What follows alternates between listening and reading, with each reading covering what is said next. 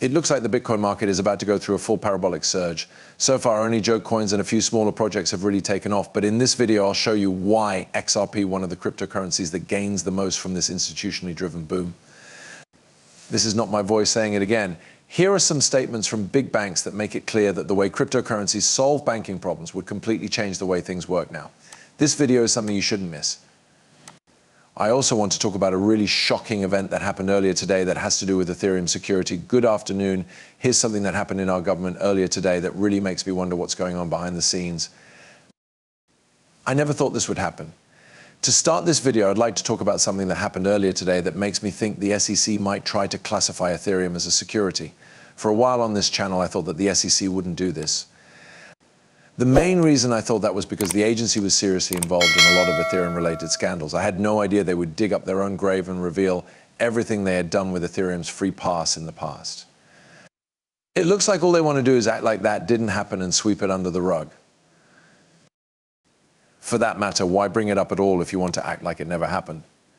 The CC said that Ethereum is not a security, but most of the market seems to have moved on from that. However, I want to show you that it looks like the SEC is trying to describe Ethereum as a security behind closed doors. Today at a meeting in Congress, the head of the Consumer Financial Protection Bureau is talking on this video that I'm going to show you. People, it no longer feels like guesswork. It looks like the head of the CFTC knows about Gary Gensler's plans to change the way Ethereum is developed so that it becomes a security. This really shocks me. Pay close attention, registrants, and exchanges that offer Ether as a futures contract would be breaking CC rules instead of CFTC rules if the SEC does anything to make that choice official, which would mean declaring Ether as a security. As a result, I am working with Chair Gensler. We work together with his office. Together with the agency, we're making sure that any steps are well thought out, that we are kept in the loop, and that they know what could happen if they decide that Ether is a security. As of right now, we need to keep our markets honest and remember that they have been working well for years since it was decided that Ether is a commodity. Now, this short clip should show you that the head of the CFTC is a very smart person. This person is really doing his job, which is to make sure that the Bitcoin market has clear rules so that it can work properly. From the way he's talking, I think this man has been doing his job, which is to successfully go after con artists while also setting rules that companies must follow. He seems to be wondering what Gary Gensler is doing. As your office has already said, Ethereum is not a security. How are you going to walk that back? The CC isn't sure what to do about this decision and is acting like it doesn't matter. The head of the CFTC is saying in public that these traders are already registered with the CFTC to trade Ethereum futures. How are you going to futures? How are you going to walk that back? All of these people in the business thought you wouldn't change your mind after a few years when you said Ethereum was not a security. Guys, this just shows how disorganized the SEC is. Investors are not being protected by the SEC very well. As this video clearly shows, the CFTC commissioner is basically saying that the SEC would be hurting investors because these Ethereum-related exchanges are already registered as CFTC commodity dealers. This whole thing is a joke. Another reason is that this way of controlling the market doesn't make sense no matter what happened with Ethereum at first. I totally agree that the people who made Ethereum should be held responsible for their original coin offering. I agree with you 100% that Consensus sold stocks at the start and that they should be held to the same standards as Ripple. It is silly to think that Ethereum is a protection in and of itself, though. XRP is not a security in general. To be clear, Ethereum is not a protection by itself. To be clear, Ethereum is not a protection by itself. The SEC also shouldn't give advice to people who change their minds after a few years. It's not funny at all. Also, the fact that the head of the CFTC has to talk about these things in public is a shame for everything going on in the US. One good thing that this may teach us is that not all of our government members are like Gary Gensler. Not every government official is dishonest. Several government departments seem to be aware of what's going on and know how important it is to follow good rules. After reading this, I can only think one thing: the SEC is totally crazy. Now, I want to quickly talk about why I think this market is going to blow up. As interesting as it is to talk about the SEC story, I really don't think it will matter in the future. No one takes them seriously anymore. It is clear that they are doing everything they can to get more political power. From what we've seen, they used to have a lot of bite. They used to be able to really scare projects and wipe out their market caps, but now people just don't care about them at all.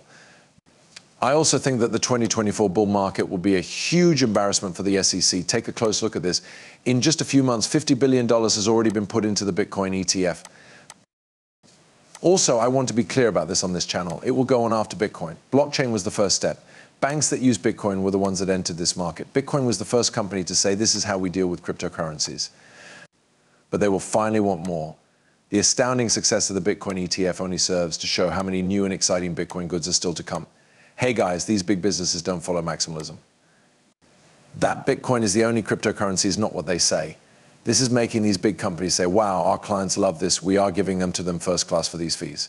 Which ETF comes next? What's the next thing? In the future, how can we use blockchain technology? Because of this, people have no question at all that assets like XRP will rise in value. But that's not the end of it. Check this out. It will make the differences between XRP and Bitcoin in this market very clear.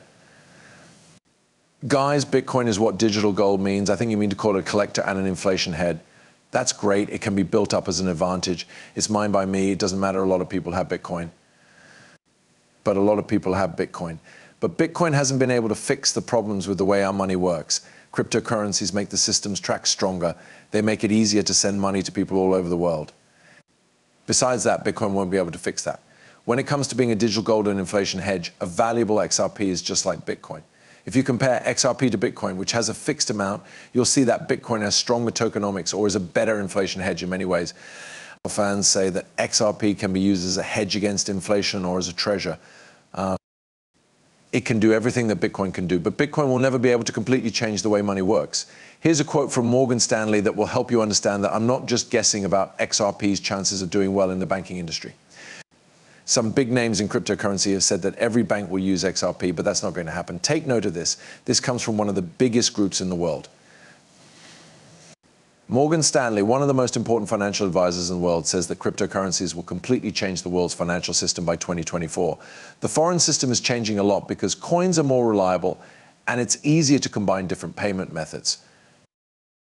Hey everyone, this is Morgan Stanley. That information comes from a big group that runs the current trains. Some big banks are starting to understand that cryptocurrencies are more than just ways to trade. It's not just a way to protect against inflation. Big businesses are aware that cryptocurrencies will completely change how we move money from one place to another. No, not private blockchains, but currency. No, not private blockchains, but currency. Guys, this is exactly what XRP was meant to do from the start, cause trouble. According to Ripple, this is where XRP is. In this new banking system, this is the main way that XRP will be used. Big businesses know what's going to happen. They are making it clear.